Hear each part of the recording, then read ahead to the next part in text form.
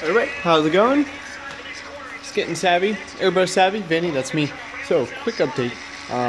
Been working through all of the, hold on, quick distraction. I've been working and watching motocross all day, so there we go. So, been working on shielding and getting things dialed in. Found a few more issues. Isolated the router main 115 volt power cable away from everything and completely unplugged it. And then I even noticed that there was even more EMI issues when I ran the x-axis and the y-axis at the same time in the negative direction. The Z, I mounted my Starrett dial indicator on my Z-axis, and I noticed that when I ran the Z and the Y, or when I ran the X and the Y together, this would slowly just start stepping on its own. And so I was like, well, that's a little weird. So I went back in the mock settings and config ports and pins, then went over to motor outputs, and I turned off the Z output there. So what that does is that will turn off the function in Mach 3 to be able to move the Z axis. So if I turn it off and then try to move it, it doesn't go up and down or move. So that way I know that it's not software related. It's all EMI, electromagnetic interference from somewhere. So what I ended up doing is I turned it off, tried it, just moving the X and the Y, and still the Z axis would slowly step. So then I knew, okay, it's a wiring issue. I need to track this down. So what I did first is I dug through my wiring. I was gonna add the braided shield around my previous wires, but then I dug through my shelf of wire over there, and I found I already had a whole roll of shielded 4-conductor cable. So I said, you know what? Screw it. So I just took apart, I got rid of all the old wire, and I ran all new cable to every axis. And then I also added a breakout here. The other day I had one of the motor couplers come loose, and I had to take it apart, which it kind of sucked because I had this soldered to the wires, and I couldn't take the motor off and put it on the bench and work on it because I was stuck to it. And instead of doing some quick disconnects, I found a little 4-pin little brake box here, and I put one on each axis. So that was pretty cool. So now I can, if I want to run, a quick multimeter test or check something or take the motor off for maintenance for whatever reason, I can do it.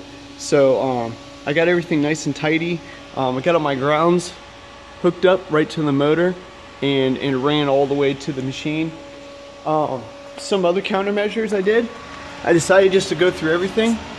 So the end of the shielded wires, they have a braided shielded part inside of this cable. So you need to go in there and strip back the insulation a little bit. And then I added a conductor to bring it all to a ground path up to here. I did the same thing with the higher current. These weren't so big of a deal. This is super low current. The yellow, that is my 5 volt. It's a 2 amp 5 volt, so it's not, probably didn't need to be done, but why not? And the most important ones was my output from my power supplies. My power supplies are outputting 36.2 volts. So this is my biggest antenna, my biggest cause of the EMI issue. So I made sure I kept it short coming out. That way there's no chance of a leak of EMI or letting EMI in. And then I did the same thing, what I did with the little wires. Brought a conductor to each one straight to ground. So after doing that, amazing results. I couldn't believe it. I got everything hooked back up, fired the machine up. The motors, super silent. When I run the axes back and forth, they're not whining. They're not making any weird buzzing or noises. Super smooth operation. It just blew my mind when it ran. Here's a difference. I don't know if you can hear it, but I moved the X from side to side.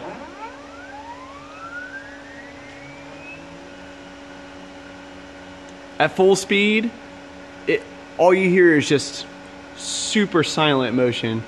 Before, it was making like a really high-pitched, kind of like a high-pitched ring. It was really like maybe 12,000 hertz or something like that.